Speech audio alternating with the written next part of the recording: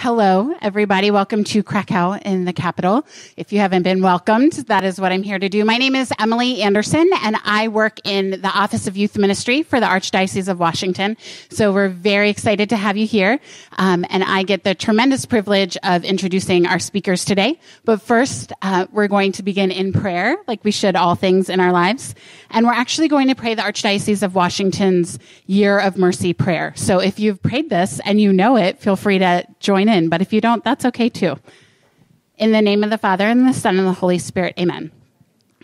Almighty God and Father, you have created all things and know the desire of every heart. In this year of mercy, we reflect on your great love for us and acknowledge our sinfulness and need for your healing mercy. Trusting that you never tire of forgiving us, we open our hearts to receive your forgiveness and love.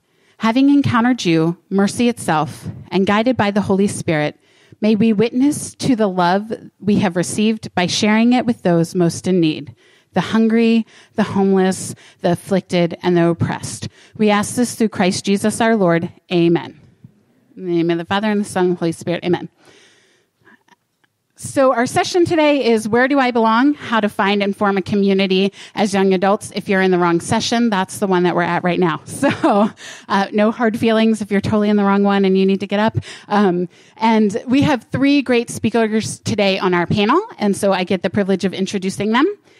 The Most Reverend Denis J. Madden is the Auxiliary Bishop for the Archdiocese of Baltimore, a position which he has held since 2005. Bishop Madden has served as Associate Secretary General of the Catholic Near East Welfare Association and is the Director of the Pontifical Mission for Palestine Office in Jerusalem. He was one of the co-founders of the Accord Foundation, a humanitarian organization that has worked since 1988 in the West Bank and Gaza. He holds a master's degree in psychology from Columbia University in New York and a PhD in clinical psychology from the University of Notre Dame. Dr. Susan Timoney is the Secretary for Pastoral Ministry and Social Concerns for the Archdiocese of Washington. She's the first woman appointed to this position, and she oversees the office that assists parishes in carrying out the new evangelization. Dr. Timoney earned her doctorate in sacred theology at the University of St. Thomas Aquinas, Rome, and is an adjunct professor here at Catholic University of America. Dr. Timoney lectures widely on issues related to evangelization, Catholic spirituality, lay vocation, and mission. She and her husband live in Washington, D.C. And finally, we have Mr. Juan Rodriguez with us. He was born and raised in Puerto Rico. And when he was 22 years old, he won a battle against cancer, and in 2007 had a personal encounter with the Lord Jesus that completely altered his course in life. In 2013, he took a sabbatical from his career as a NASA engineer to travel the world for a year and experience life with several Christian communities. After his return, he had a desire to explore a more intentional life in Christian community and is currently living in a household with 3 other young adult males under a rule of life and is a founding member of the Christ Life Missionary Community. Let's give a hand to our speakers.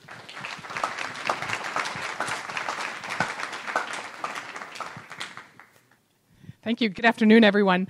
So I want to give you a little idea of how the next hour is going to go. Our topic is community. We're going to try to look at community in all the various forms that we have an opportunity to form community, first as missionary disciples and second as Catholics.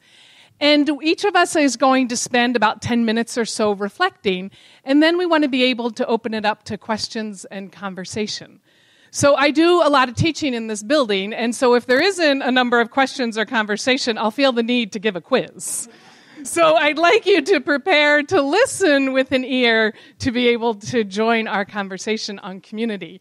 The other thing I want to say is this panel is such a delightful indication of the way in which we think about what it means to be Catholics, right? That we have bishop and laity thinking together and thinking about the responsibility we have to build the kingdom of God. And so with that, I'd like to hand over the microphone to Bishop Madden. Thanks very much, Susan.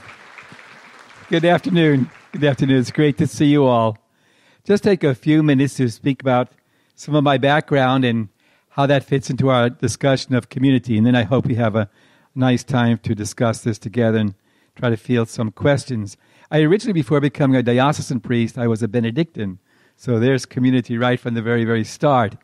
I belonged to a small monastery up in Newton, New Jersey. And I never left that life. The monastery left me. The monastery closed up. When I went there first, there was about 65 monks. And then in the end, it turned out there were just about 3, and 2 of them were retired abbots. So I then became a priest of the Archdiocese of Baltimore.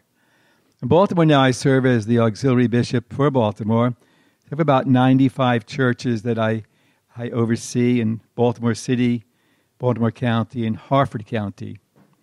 Before, when I was working on my degree at Notre Dame, I lived in a hall, alumni hall, and that also was another experience of community. And it was a wonderful hall. There were about 250 young men, and we formed a very, very good community there. Prayer community, study community, work community. It was just a very, very good experience. Just recently, I went with CRS, Catholic Relief Services, and we visited the refugee centers in Serbia, Lebanon, and Greece that CRS funds and that are really operated by Caritas, the Caritas organizations in each country. I was very, very impressed with what I saw there. And again, so many young people, just about your age, same age as you, working in these god-awful situations. There are thousands and thousands of refugees fleeing from mostly Syria and Iraq, but also Afghanistan and Iran and Pakistan as well. But the majority came from Syria and Iraq. These people had fled and come over the Mediterranean. Last year, over 3,000 people have drowned there trying to reach some safe haven. In each of these refugee centers, there were young people working for Caritas and for CRS, helping these people in every way possible.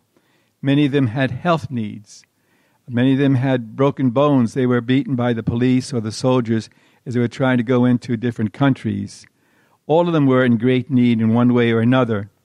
One of the things that impressed me most is how the aid workers from CRS and Caritas were able themselves to form communities, and as a result of that, they helped the refugees themselves form communities. Despite all that they had suffered and all they had gone through in trying to reach a safe haven, they still maintained their sense of humanity. You would see them, there's the refugees, they're kicking soccer balls out in the field, praying, being together, telling a lot of stories, laughing, and spending time with them. We would often eat with the refugees and eat with the staff as well. Just one very, very small thing, but it touched my heart deeply. One evening, we were having a meal, and we were talking and so on, going back and forth. And I went to reach for the bowl to take some food for myself, and I found the bowl was empty. And the young man sitting next to me, he tapped me on my arm, and he just pointed to my plate. He had put the food in my plate before he took it for himself. And I was just touched by that. I think that these are people who had been starving, had health issues, and they still were able to do these things for each other, really help each other, and help someone else who, obviously, I was in no dire need for food that day. So it was something that touched me very deeply. Last year in Baltimore, as you may know, we had some riots there, and those were very difficult times. Those followed the death of Freddie Gray. Freddie Gray, as you may know or may not know, was someone who was arrested, and while he was in custody, he died. The trials that went on have really, no one was found guilty, or no one was found guilty in any of the trials that they had, and they decided not to go through with the 2 trials that were still left. But what we found out during that time is that in that area where he lived, the unemployment rate was something like 47%. 47%. The educational system was totally lacking. The housing was substandard. And there was no way for these people to get the adequate health care that they needed. This was the environment within which these people were living. As a result of that, a number of the young adult communities from around Baltimore, and Archbishop Laurie has done a whole lot of work in this area, have tried to attack each one of these areas. We're doing it as an archdiocese and also with our different ecumenical and interreligious partners. But in each of these instances, what has proved to be the most powerful tool is when not only the people, the young adults, are working and doing some good work there, but when they get the community involved. And that is what makes a project a success. I lived for about 9 years in the Holy Land, and there I worked with refugees, Palestinian refugees this time. And there the young Palestinians and the young Israelis we formed this group called Accord. And we decided we would work together on projects that we could all support. Health, education, water, these kinds of things. And it was amazing that you always hear in the news about all the strife going on between Israelis and Palestinians. And that's true. There is a lot going on. But there's a lot more going on at the community level where people give up these problems that they faced over the years, and they decide to work together. It's wonderful things that communities can do if you pull together. And it's really not beyond our reach at all. Something well within our reach. Just to finish up with a word or two about our young adult groups in the parishes around Baltimore. I serve as the interim rector at the Basilica downtown, and it's a wonderful thing. We're forming some young adult communities around there, and a lot of this comes actually from the young adults themselves. They look around, they look for a place where there are young adult communities, and if they aren't there, they try to form them themselves. We have a church right nearby us, and there was a church at St. Casimir's. And they used to have about 25 or 30 young adults who would go to that church. But then a few of them got together, and they said, we really would like to have our own Mass from time to time. We'd like to have our own projects we could engage in from time to time. We'd like to pray together in addition to going to church on Sunday. We'd like to do a lot of different things. And they formed a community. Now that community probably has about 150 up to 200 young adults going to the services that they have there. The Dominican Fathers at St. Philip and James have been doing a wonderful, wonderful work with their community. The Jesuits down at St. Ignatius, they also have a powerful community there, which does wonderful, wonderful work. Very, very, very, very active there. And that's been going on for a while. Those are some of the things I just want to sort of put out there, hopefully sowing some seeds for some discussion later on. The one thing that I would just want to leave you with is the power that is in a community, the power when it comes up from the community, as opposed to when it's something that's kind of imposed. Or there's a big difference by saying, we have a group here you might be interested in joining, as opposed to, we want to form a group. So I hope that we'll have some discussion about these things. Thanks so very much.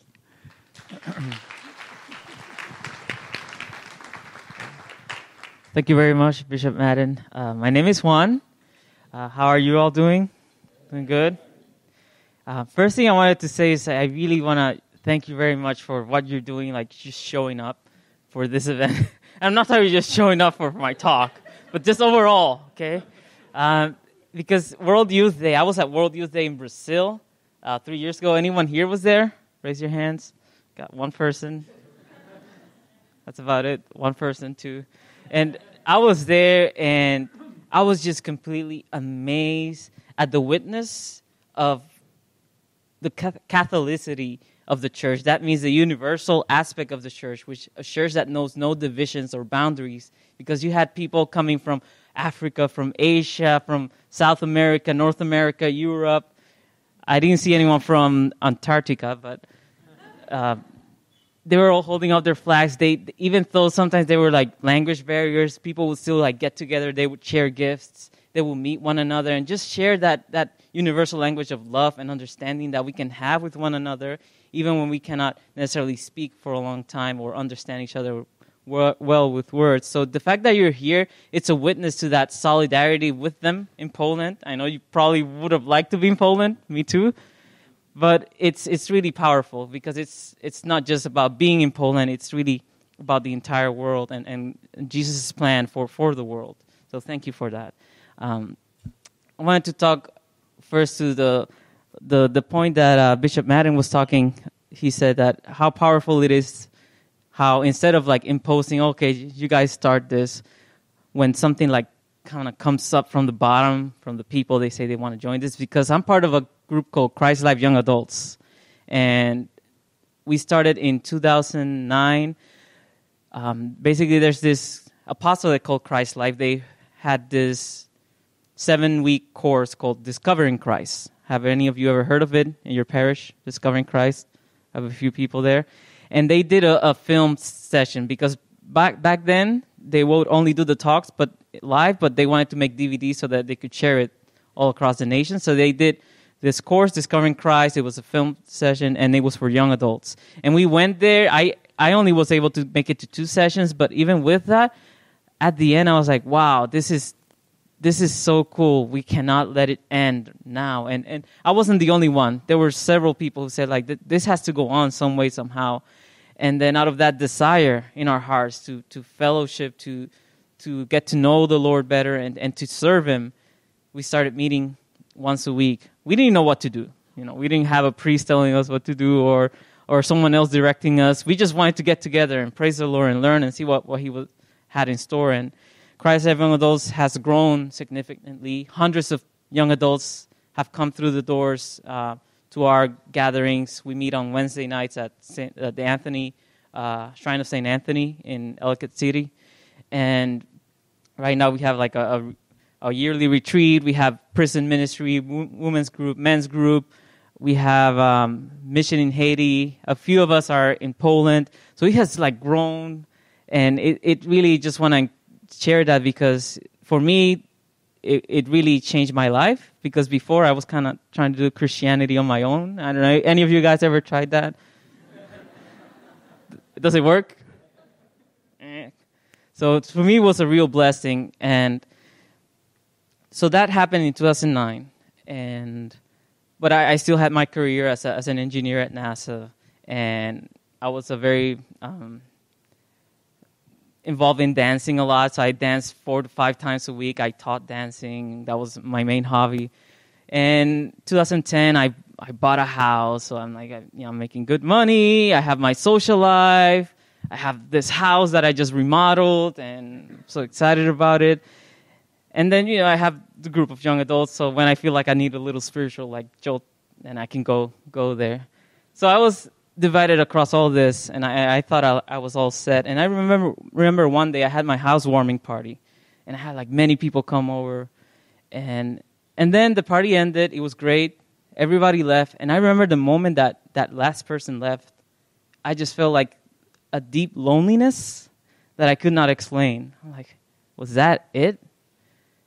And I struggled with that. Why after having such a successful party do I have this longing, this ache, this loneliness, and it just feeling that it doesn't satisfy? So I continue to pursue really what Jesus said, because in John chapter 10, He made a promise. He said, I have come that you may have life in all its fullness. And I feel like I wasn't quite fully there. I felt like I just had highs and lows and everything else in the middle. And I had this dream that got planted in my life to actually take a sabbatical from work and go a year and travel around the world. Now, that's pretty. That's pretty wild. I'm not sure how to do that. How do you go? What do you pack? Where do you go? What do you do? How do I tell my mom and dad that I'm going to be out for a year? Well, wait a minute. My employer expects me to show up to work? What? So it's actually quite a miracle that when I told my boss, he actually allowed me to do this. Although I think it had something to do that I asked him in the middle of December. So it's like Christmas season, everyone's happy and, relaxed. And I'm like, hey, can I take some year off? Sure. Merry Christmas. So I took off 2013, April, and I started alone. I started walking a pilgrimage from Lourdes, France, all the way to the northwest tip of Spain in something called the Camino de Santiago, or the Way of St. James. Thank you very much. So I walked for 40 days, 600 miles. And it was a very powerful initiation experience for what would continue to follow through the rest of the year. Because one thing that happened just before I left, I remember the last time I was at the Christ Life Young Adult Group, I knelt before the Eucharist, and I was just praying, and then I began to weep and weep and weep because I felt like, oh my God, I can't believe that in a few weeks I'm leaving, and I'm going to be alone, and I'm afraid because I wasn't able to follow my faith when I tried to do it alone, and I'm really going to be alone in a place where I know no one, no family, no friends. How am I even going to be able to sustain my life? Will I just give in to the world? So I had this fear that I was just going to give in to the world, that I would just kind of lose myself, and even questioning whether it was from God that I should go on my own to travel the world. But I did, and one thing that I noticed in the Camino was the restlessness. You would meet a lot of people for a time, and you see people yearning for a place of belonging, a place of wanting to be understood. And there's a beautiful thing. There's some magic in that pilgrimage because everyone is kind of on a level playing field. Everyone's walking. Everyone's just going to the same destination. So you're struggling with the same thing. So that brings people together in a very beautiful way. And I think that's why it's so important that we not just try to share life. You know, we're so nice, we're here together, but really strive towards a goal. And the Camino had a goal, and our life has a goal, and that goal is in heaven. And, you know, we should be filled with hope and desire for what God has in store for us in heaven, and his command to build his kingdom here on earth as it is in heaven. So we have a goal, and to share that in the Camino really brought us together. A lot of different pilgrims, you would understand. And then after that, I remember I went to Morocco. Eventually, I made my way to World Youth Day in Brazil, alone, which was odd. Everyone goes in groups to World Youth Day. All the pilgrims are different groups, parish groups, community groups. And I'm like the only guy who's alone. People are like, wow, you're very courageous doing this. And, yeah, I didn't know any Portuguese also, so that was kind of hard at first. And one thing happened that was quite interesting. Like halfway through World Youth Day, they had this place where they had different communities where like kind of talking about who they are and what they're doing. And I met a community from Brazil called Eucharistos. And I remember just being interested. And they said, hey, why don't you just come visit us afterwards and stay with us after you're done with World Youth Day? And I didn't have a plane ticket back, you know, so I was like, sure, I'll go. And I stayed with them 2 weeks. This is a new community, and something quite remarkable happened because I had been traveling all along, but when I was with this community, all of a sudden I could have the ordinary things of life, but in an extraordinary setting. And that just like really, that's the place where I felt like, wow, this is why I travel. I wanted to experience the ordinary things in extraordinary settings, just to be able to have like a group of people who I felt was friends and just go out or share something and serve. And it really lifted me up, and I was really encouraged by how the young people there, because these new communities are mostly young people who gather together, who are willing to lay down their lives for God and to serve. And the beautiful thing is how they just attract so many people. And here's the thing, Christian community is attractive. If we really live out to the point that we say, you know, I have my individual personal preferences, but I'm willing to bend them for the sake of a greater good, for the sake of community. And when people see that harmony, that being of one mind, one heart, one soul, putting on the mind of Christ, when people see that, people resonate with that. They're drawn to that. I was drawn to that. I was really impressed by the simplicity of life that they chose, and not really being attached or having too many things, which has a really nice consequence. Because I think when we have too much stuff, we worry too much. We're concerned about things. How to put things here, put things there, buy this next thing, throw this thing away. But when we do away with all that, all of a sudden we become available for people. So the people there were available for me, and they had a hospitality that was beyond that. Hey, have a cookie. No, they're like, here, let me share life with you. Let me get to know you. Let me talk to you about our community. Let me take you with me to where I work. And just being able to do that in a foreign country was really enriching experience that led me to think, I want that. When I come back, I want to have that kind of experience of community here. And that really started the fire. And I did that for about 3 months. So a 3-week trip in Brazil turned into 3 months. And the hospitality was so great. The whole 3 months, even though I went to 12 different cities, I never had to pay for accommodations. Half the time, I didn't have to pay for food. It was like God was just taking care of me, placing me here, taking me there, even taking me to a mission in the Amazon with 3 days' notice. Like I just get to this community that I just met, and they tell me they're going to the Amazon. I'm like, wow, that's so interesting. And then they ask, oh, do you want to come? Like, sure, when you're heading? And 3 days. Oh. And how do I get there? Oh, you need to get a plane ticket. And how am I going to get a plane ticket 3 days in advance in an affordable way all the way to the Amazon? Well, it wasn't affordable. It was very expensive. But then the next morning I remembered, oh, I have miles. Let me see how that goes. And with miles, I only had to pay like $20 or something. And I was like 2 days later taking a 20-hour boat ride deep into the Amazon for a mission to evangelize. And they were really trusting of a man, a young adult who had no reference. I had no one who knew me. I just showed up. And then they had me, okay, now it's your turn. Go preach in Portuguese. And I preached, and I visited people, and I proclaimed the gospel, and God showed up, and it was mind-blowing experience that really reshaped my life. So that's really part of the world travel. There's so much more, such a diversity of communities there. But eventually I made my way back, and I had this desire. I want to have that kind of life. And within 6 months, the Christ Life missionary community started to emerge. So remember this group, the Christ Life Young Adults I talked about, that formed in 2009? Well, a few of us who had been there for a long time, we kept having this desire for something more intentional, committed life of mission and community.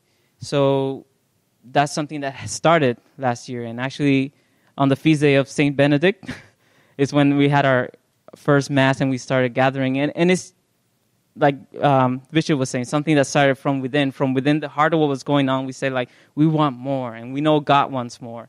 And we just pursued that. Another thing that happened recently, since last September, I started living with 3 other young adult men from the Christ Life Young Adults, and we started living under a rule of life that I wrote up. And the reason for the rule of life is because one thing that I learned is that there's a big difference between being committed to live intentionally and having good intentions. Big difference. And I did not want to live my life in community having good intentions. I wanted to make a commitment to living intentionally. And what a rule of life is a set of guidelines that states, this is the way of life that we have chosen. And this is how we want to live so that we can better grow in love for one another, in holiness as brothers, and also to serve others. So the 3 pillars of our rule of life is a shared prayer life. So we gotta talk with God, if we want to get this life thing right.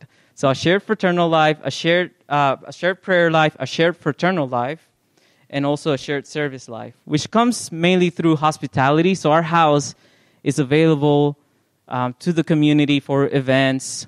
Once a month, we have like a praise and worship gathering in a home. It's really, really intimate, really powerful. And one thing about fraternal life, I think it's important. One thing I did not experience fully when I was traveling was what happens when people get to know each other for a long time. What happens? Someone said fight? Yes, people fight, people get annoyed, people get irritated. But when I was traveling, I was seeing a Christian witness of community, but before it got time for people to start like rubbing, things, conflicts, I was already moving on to the next city or whatever. So I was just in for like the initial parts, which is really like joyful. And like when you meet a person, you're always nice. The other person's always nice. get to know them in a few months, and things might change. So we know that this happens. So one of the aspects of our rule of life is that and this is based on what I learned from one of the communities there, is one of the principles of one of the communities I visited is to live reconciled with one another. To the point that this community in Brazil, when they have problem with finances, like they're not getting enough donations or they're just like struggling, the founder, he goes to their members and says, okay, people here are not getting along. You need to reconcile one another because God is the one who provides. And the founder believes that God may not be providing because you're bickering with people or you're being annoyed or resentful. So he encourages all of the community members to really strive to become reconciled, to find what resentment they may be holding and just let the Lord heal that. And then they trust that God will provide whatever it means. So one thing that we started in our household is that every Sunday morning after we go to Mass together, we have what we call recon and renew. Because we're men. We cannot say reconciliation. That's kind of sentimental. Recon and renew we can do. So we go to Mass. We have recon. Recon means we have a time where we all gather and we share, hey, this is what annoyed me this week. Or, hey, I kind of was a jerk this past Tuesday when I was cooking and I know I was, just a time for forgiveness and healing. And we've been living together for a year now, and I'm just amazed at the fact that there has not been a single conflict that has blown out of proportion. And we just got into the habit of always forbearing one another, forgiving one another, and this just weekly practice has really worked wonders. So community, I think that's all I want to share. I'm talking for a long time, so thank you. Thanks, Juan.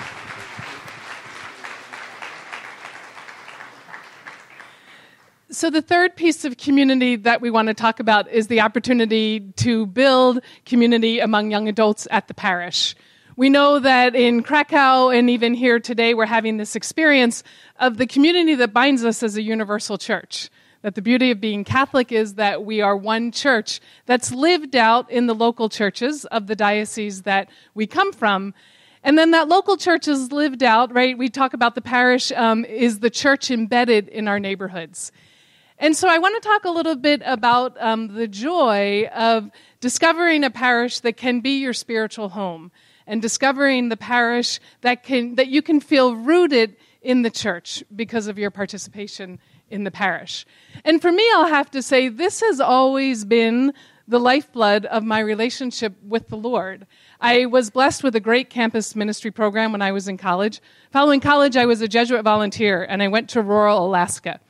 And the first week that I was there, well, first of all, we got to our house, which had no running water. And so they said, so here's how the bathroom works. There's a toilet, and you can use that. And then once a week, you take the bottom part of it, and you take it over to the sewer, and you dump it at the sewage plant. And I was like, you can't be serious. Okay, got it? This is missionary opportunity. And then the next night, a group of Indians came to welcome us, and they handed us this huge lump of red, bloody, hairy moose. And they said, we wanted to share our first moose of the season with you. Like, huge smile, thank you so much. And I'm looking at it thinking, wow, a lot goes on from meat to when you get to the supermarket and it's in that nice plastic package. And by the time I got to Mass on Sunday morning, it was like, thanks be to God, Mass is Mass. Like, I know what a parish is like. I can feel at home here. And the beauty was I could feel at home in that Mass with these Athabascan Indian villagers, and I could sign up to lector, and I could sign up to get involved because that's what I knew built community. To me, that was my spiritual home. And from there, I could go out and become part of the larger community. And I'm happy to say, came in first in the white person's division of the sled dog race. Thank you very much by the end of my time there. So parish was always something I looked to. And so what I'd like to talk a little bit about is how do you begin to build that parish community among young adults if there isn't already one? And the first thing I want to say is, you're not the church of tomorrow, you are the church of today. And you belong in your parish community the moment that you're baptized. And so we, as parishes, need to be better at recognizing that we're not waiting until you're married and have little kids to say, well, now you're part of parish life. So we're trying to help our pastoral teams be more sensitive to this. But when I came to Washington, D.C. 17 years ago and went to the parish, St. Peter's on Capitol Hill, there was not a young adult group, but a few of us who were at Mass together just decided we'd go out for breakfast together. And we'd meet at Mass, and we'd go for breakfast. And that began the building of a community that eventually has led to a terrific, 15 years later, great young adult presence. But to begin by just reaching out and saying, where are the other young adults and how would I like to spend time with them? And then both as Bishop Madden and Juan has said, what is it that you need from one another, and ask one another to begin to do that. And so I want to charge you with not waiting so much until you may see something in the bulletin that says, hey, we're starting a young adult ministry. Because it's not going to happen until a couple of young adults go to the pastor and say, can you help us start a group? Can you help us reach out and find other young adults and what they might want to do? But what are the benefits of really rooting yourself in a parish and making it a spiritual home? I think the first benefit is you feel grounded, that you begin to see and pray with the people who you see in the grocery store or who you see in the gym or who you see in your apartment building. So one is you can begin to feel like you're part of the larger community that surrounds the parish. The second one is, it has been such a source for me of cross-generational relationships, that you can become friends with the 70-plus-year-old women, who decorate the church every Christmas and are looking for help. And you can become maybe work at the Bible camp or serve as a catechist and get to know some of the kids in the parish and watch them grow up. Or you can begin to form relationships with people who you would never imagine could be friends. A young adult woman told me last Lent she wanted to join a Bible study in her parish, and she thought, I don't want to do the young adult Bible study, I want to get to know some of the other parishioners. And she didn't work on Wednesdays, and there was a group that met on Wednesdays. So she called the coordinator of the group, and she said, I'd love to join the Wednesday Bible study. And the woman said, this is great. It's going to be at my home. And she goes to the home, and she knocks on the door. And a woman opens the door who she said was easily 85, maybe even 100. And they just looked at each other and took a deep breath. And she was like, well, come on in. And so there was no one there, as you might imagine, under the age of 70. But she said it was the best 6 weeks of her life. And she left not only with a better understanding of Scripture, but with 5 new grandmoms who were all about wanting to be her friend. And she said, she realized it was a both end. She needs her young adults, but it told her there was so much to be gained by getting to know other parishioners. And so I say, sign up and surprise the heck out of that scripture study group. But take the chance to find a parish where you think you're feeling at home and begin to make that your spiritual home. Because the church needs you, and we need your gifts, and our parishes need you to be the church of today. Okay, it is time for questions, for comments.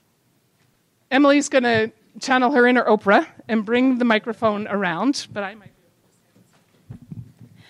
be just for you, Dr. Susan, what you just said about your parish, but if you don't have a parish, if you're just visiting a place, or if you're in college and you're, you don't have a place in that way, what do you suggest for that?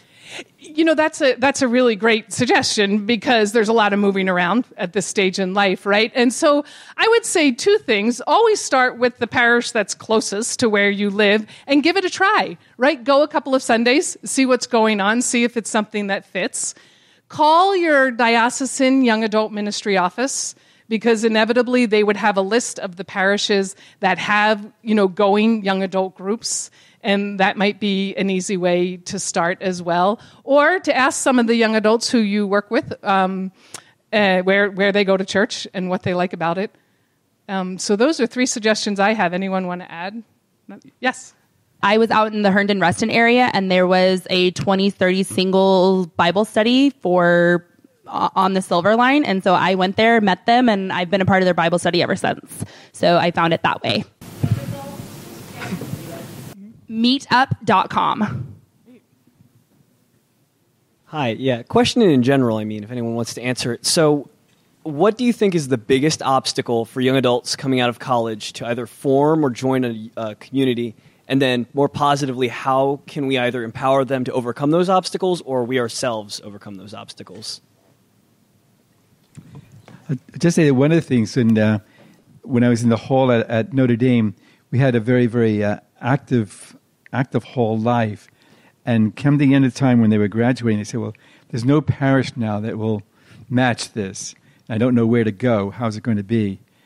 And I think that one of the obstacles that you'll face is that in many parishes, although everyone does say, I think across the board in general, people would say that, young adults are welcome. You're the hope of the future. But there's, so say you're the hope now. You're right now. It's not the hope of the future. It's now. And a lot of time in some parishes, they really don't welcome you now. For example, if it comes time for being on the parish council, even being an usher, being a Eucharistic minister, there's sometimes not a great deal of excitement about having the young adults take those roles. They say, all are welcome, but you're really not. So you have to sort of overcome and you push through on that. And you go, and I think that there's a couple of ways of doing it. I think it's always good to unite. Have a good number, have some people around you, your own age, that you want to go pursue these things. Also to go see the priest who's the parish priest, and let him know how things really are. The other thing is, I think that you look at the parish where you're living, and if you can't find it there, then you look around. I think in every diocese that I know of, there are places, and as a matter of fact, and I don't know how it is in Washington, but in Baltimore, probably at least in all our parishes, at least half the people come from outside the parish boundaries, if you will. Those boundaries aren't as tight as they once were. So I would look around and pursue it. And when you find people that are enthusiastic, you'll find Juans in your group there. You'll move forward, and it'll be successful. I think so. I think the other challenge is we're all together here in the room, but when you're moving between graduate school and the office and a community, it's harder sometimes to find people who are actively practicing their faith and to be able to ask them where they're going. And so I think it's being able to find like-minded folks with whom you can share when you're brand new to a place. Bishop Madden, it was great to hear you talk about people in Baltimore trying to do things in the aftermath of the Freddie Gray situation. Could you be a little more specific? You talked about focusing on healthcare and doing things in the community. Obviously, any of us who's had television saw the rioting that was going on and a lot of the destruction, the damage, and those kinds of things. But we didn't hear much about the after effects of anything that the Catholic Church had done. Yeah, one of the things we're trying to do is we looked at our own. We have an educational system in Baltimore. We have a hospital system, a Catholic educational system, Catholic school system, and Catholic hospitals and Catholic charities. We have all these Catholic organizations all around the city. And what we found out that even within our own structure, that there's not a whole lot of cooperation. And that, the Archbishop was actually the one to put his finger on this. He said, why is it that if there's a child in school and that child's parents are unemployed, why can't Catholic charities be more cooperative and work with the school? Or if there's another case where someone at home is ill, why can't our health care system really kick into operation there instead of having people go all over the place looking for some kind of care? So we try to get our own house in order before getting other houses in order. So we're trying to do that. So then from that, we now have gone out on an ecumenical, interreligious level. And then from there, we've moved into the city and the state. So we're trying to go out, looking at our own needs for correcting our own things that we need to get in order first, and then going out and working with others. And we're a long way off. We are not anywhere, in control of all of these things, or we haven't mastered all these things by any means. But one of the big things that you find out, following the riots, one of the things that impressed me was there's a church called St. Peter Claver. St. Peter Claver was located just about one block from the epicenter of the riots, which was Pennsylvania and North. And in the morning, the next morning after the riots, the Archbishop wanted to go around to different parishes in the area.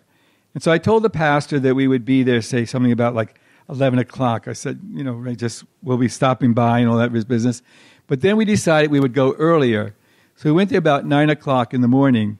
And there was the pastor with about 100 people out clearing the streets.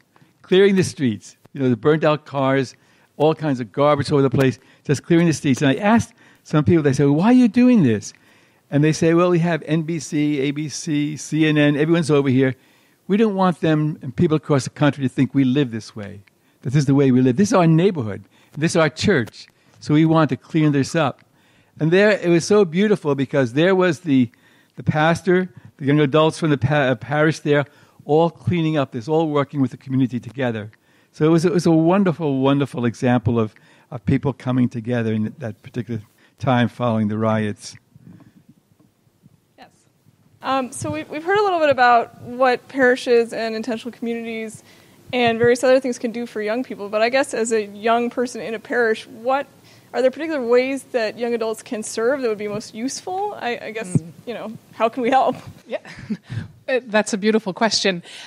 I think volunteering to lector, volunteering to be a Eucharistic minister, volunteering to be an usher, because nothing brings more joy, right, to a lot of the seniors in the parish than seeing that the next generation is present and active in the church. So I think being full and active participants in parish life. I also know that our catechetical programs are always desperate for teachers and for assistant teachers. And a lot of parishes are getting much more creative in being able to build teams so that it's not a weekly commitment, for 9 months of the year, but maybe it's twice a month. And I think if 4 of you could get together and say, we would love to share this class, that would be marvelous, right? Not only for young people to see young adults actively engaged in the faith, but I think Bishop Madden and I would agree that we have a really tough go right now with the generation of parents who are not well catechized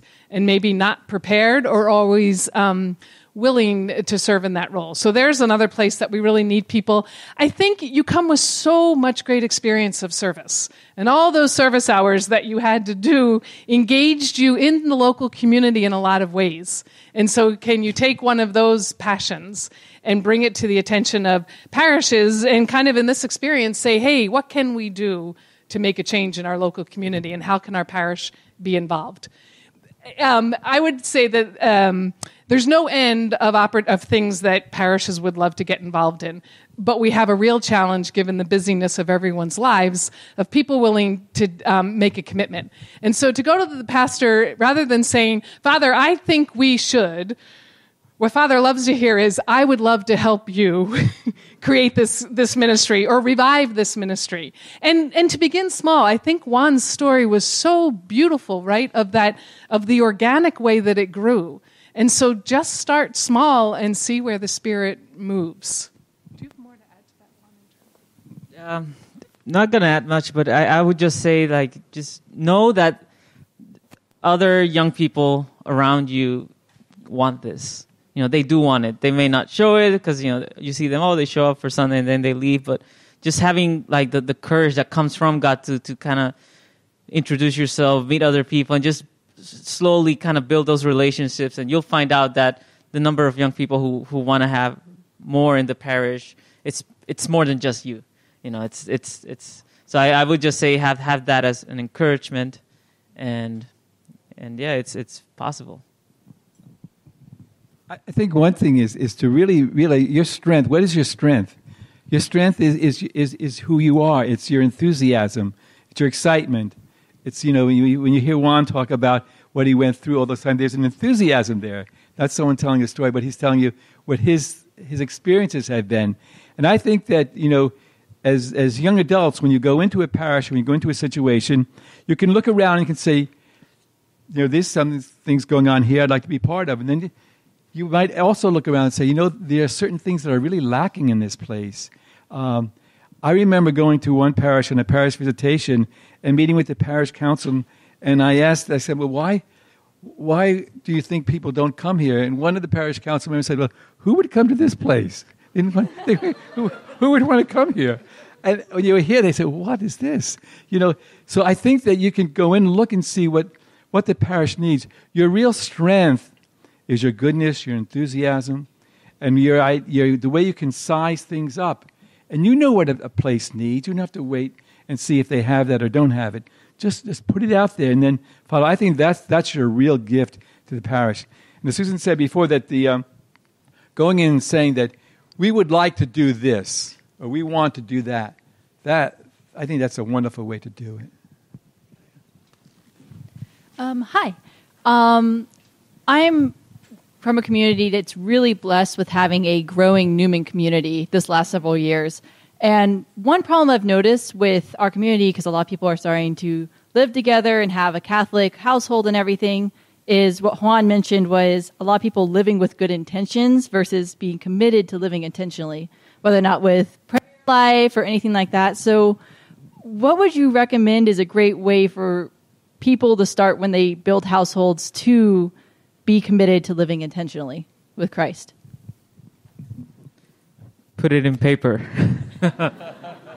No, it's really, we have a rule of life and several pages long, but what was so beautiful and powerful about the rule of life is the fact that we met intentionally. We're saying, okay, we're going to meet once a week to kind of figure out how do we want to live and kind of how will we agree to share a prayer life, a fraternal life, or a service life in this household environment. And the other thing is do it early, because the trap of good intentions is that in the beginning everybody has them. And you think, it's all going to be resolved and we're just going to figure things out on the way. And that rarely ever really works. You might get one group of people that works like that once in your lifetime, but very rarely does it work. So just start early and really take the time up front. It's going to be a sacrifice. You need to take a few hours every week to kind of meet through it, talk through it, what's important to us, what do we want to commit to, what does it mean to commit to this. So, and it can be simple things like we have a once a week, we call it koinonia, which is the Greek word for fellowship community. So we have koinonia on Monday nights, and that's the night that we have it every Monday night, so we don't schedule anything. If I know something 3 months from now, it's going to be scheduled on Monday night, I know I'm not going to be available ordinarily. Except if the Pope wants to meet me, then maybe I'll make it switch or something. But the fact that every Monday night we're available for one another just to have a time of prayer. We pray Vespers, and then we share a meal, and then we just have some time of play, recreation before we all go to sleep. That is very simple. I mean, it's very simple. And prayer and service life, you said you're part of a community. Is that something? Okay. Yeah, and there's ways that you can figure out how can we make this household available to other people. And one thing is of good for having in paper, you also want to have practical stuff like what does it mean to have the house clean? Who's going to take care of things? Because it's not nice to have people over when you have 3 pairs of socks that don't match all over the floor, stuff like that. So that's another thing. So it's having to work through what will keep this space a space of harmony. It's very important. And to continually pray, to consecrate the space, the household to the Lord, knowing that we are going to be spiritually attacked. Animosity sometimes comes because there's influence outside of us that don't want us to share life together and be a blessing to others. So continually to pray for that, that's very, very helpful. So I think we have time for one more question. So whoever the lucky person is, perfect. I just wanted to say super quick, as a new convert myself, I don't want anyone to feel like they can't do anything. Don't feel like I work 50 hours a week, I don't have time, or I don't, have a NASA income, or don't, just it's okay because, as a new convert myself, I probably couldn't name 5 books of the Bible as I stand here in front of all of you, and I admit that. But it's okay because, just show your enthusiasm and show your excitement, because people will be like, I don't know what she had for breakfast, but I want that. So just kind of like get them all juiced up and get them in the door and push them off to them. And like, okay, it's your job. You're in. So I just kind of wanted to say that I had the opportunity to be a part of Christ's life here, and it is well worth me driving 3 hours just to be with them for one evening. It's worth the time. It's worth the gas. It's worth the charge that it gives you. It's just, so I just kind of wanted to share that, Okay. If we can just give a round of applause to Bishop and Dr. Timoney and Juan.